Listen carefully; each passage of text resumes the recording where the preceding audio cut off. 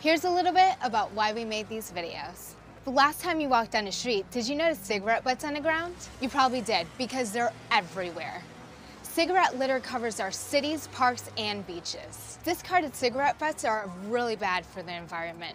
Sure, there are other forms of trash, but there is an estimated 4.5 trillion cigarette butts littered around the world every single year. So by the time a freshman graduates high school, 18 trillion cigarette butts will have been thrown on the ground worldwide. To put it into perspective, there are 7 billion people in the world.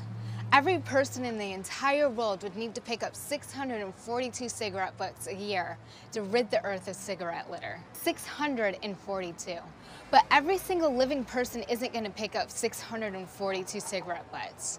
So they're just going to lay here on the ground. Cigarette filters contain cellulose acetate, which is plastic. That means that these cigarette butts are not biodegradable. In other words, they will never disintegrate or break down. Also, what about the butts that end up in the water? Well, all the chemicals that are left in the cigarette butts leak out into the oceans and streams, ultimately hurting our aquatic and marine life. Also, ingestion of plastic cigarette filters is a threat to wildlife. Plastic pieces have been found in the stomachs of fish, birds, whales, and other marine creatures that mistake them for food. Cigarette litter is a huge problem, and that's why we chose to make these videos. To learn more about cigarette litter, cleanup efforts, and the harmful effect tobacco has on our planet, join us at facebook.com/whydouyoutthink.